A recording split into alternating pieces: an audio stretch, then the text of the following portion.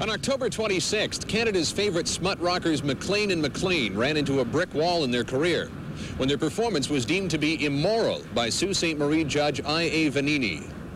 The precedent-setting decision stems from a performance given by MacLean and MacLean in Sault Ste. Marie November 3rd, 1977, during which they were said to use a language, tone, attitude, and demeanor that was immoral to community standards.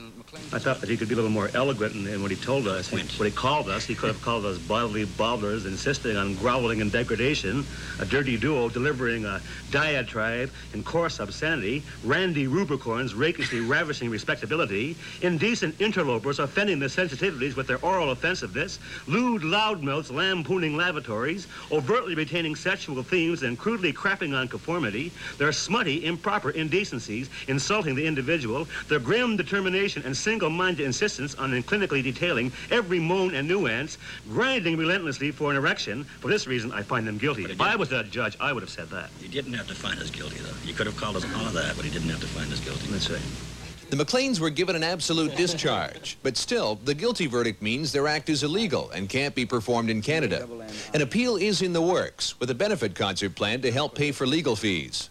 Being very pessimistic, if you lose the appeal, are you planning on changing the act? No, if we lose the appeal, we won't do the act. We won't change the act at all. The act is what it is. What will you do then? I'll become Quasimodo. I'm going to become a doctor. And if you believe that, you can kiss my... Watch it. You're under arrest. He didn't say that. He didn't say that.